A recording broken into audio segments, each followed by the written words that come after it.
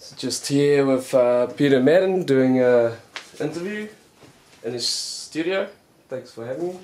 I first went to art school wanting to be a painter, but that didn't really work out for me. You know, I just didn't find it as exciting as making sculpture, which was about the real world. You know, an object was undeniably like this thing. It's in the real world. It wasn't about illusion or anything like that. Yeah. So, and that's where I got my undergrad. But coming to collage was a really strange kind of thing. I ended up, which I think is important for anybody, is to leave New Zealand for a little bit, and I went to New York and looked around there. And at all museums and museums, MoMA, retrospective of Hannah Hock, who's like she was a Dada photo montage artist, one of the first collage artists, and I was like blown away. I was at MoMA, I just thought, you know, like this chick really influenced you. Yeah, I suppose influence, or it said, here's a possibility. Yeah. A possibility to do something that's I could get involved with. And it wasn't until a little bit later on I figured out that, you know, it has a real sustainability to it. You know, I didn't need to be ploughing all my bucks into sculpture materials. Yeah.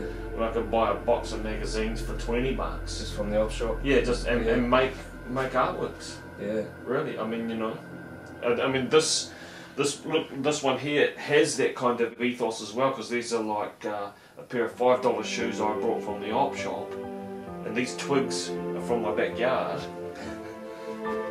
And then I'm gonna put like these leaves, these paper leaves that I cut out. So but the paper leaves has a nice kind of circularity as well, because they were once upon a time wood.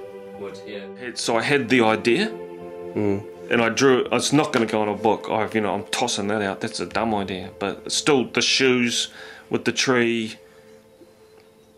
So you reckon the book makes it too literal, like too literal? It just doesn't work. It just all of a sudden became. I mean, I drew it, but that's because that's what I had in my mind. But I think now, nah, it'll just be the shoes on the ground.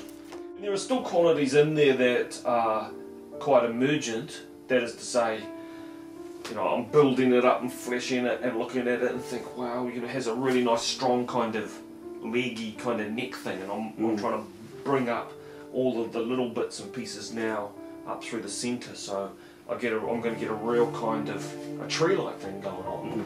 But it won't be just one kind of tree, because these are all leaves from trees from around the world. I feel better when I cut stuff out. Oh, definitely. It's kind of like it's almost like a sort of therapy. Yeah. And so, which is a really complex relationship I have to the idea of cutting bits and pieces out and the way they're associated to kinds of knowledge. You know, like the National Geographic, say this magazine is supposed to be representative of knowledge of the world. So I really enjoy cutting that. I mean, that one there that you're looking at now is called Post-Disaster. So that and you're gonna leave. That space is left like that because it's the idea is that the collage itself looks like it's fallen off. Yeah. So that the work itself has been has had the operation of a disaster on it. You know, so that instead of looking like an artwork, it's kind of it's something fucked has happened and it's all fallen off the top bit. So and I was really influenced by the tsunamis and the earthquakes and fossil stuff and all of that kind of. Well, furniture also is like a shadow of a house, because it's the thing that goes inside it. Yeah, it's all out. So and also more so than a house, it's a framing device for the human body. So whenever I see a chair, I perceive a missing person. So there's something of that hides in that work as well. Sometimes I think works can be a little bit like a riddle. So people get involved in it, but they don't figure it out straight away. I think you take an artwork away with you in your mind. And then later on you have a different relationship to it because you're not there anymore. These are for the same show that's going down to Wellington. Okay. So everything that you're looking at right now is real fresh. I mean, you know, a couple of months old. These ones are like sort of portraits of the many in the one. So they have a kind of human-like presence. You can see all the eyes and the mouths, and it has like a head and neck and a shoulder thing. Yeah. But it's also like bursting forth with nature. The only things I've really killed to make artworks would be flies. Yeah, 24 karat gold leaf. Oh wow. On that fly. I often talk to people about how much there is this important thing to be desperate. You know, you're desperate. A desperate individual. So there's a lot of struggle, and you've you know, there's I'm not saying that there's depression or self-loathing, but I don't think it comes easy. I don't think the work should come.